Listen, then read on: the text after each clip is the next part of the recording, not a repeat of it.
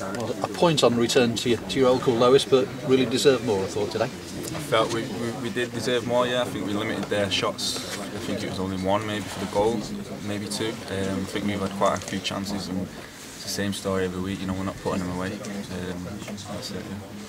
You always talk about working hard on the training ground when things aren't going well for you. I think that was obvious today because it was a lot tighter as a unit. You were all going forward together, you know, working hard when you didn't have the ball as well. Did you feel that it worked really well for you? Yeah, it did work well for the majority of the game. Like you said, we do look more of a unit. We looked harder to beat today. Our Reds have not been down in training. We've just been cracking on, and you can tell by today's performance, even though it was a draw. And from your point of view as well, I mean, James Norwood in great goal scoring form at the moment, but you were able to get close to him. I mean, he's a real handful, isn't he, for the opposition, James? He is, yeah. He doesn't stop moving. You know, he feeds off everything. And I was just doing my best to get close to him and try and feed him a goal.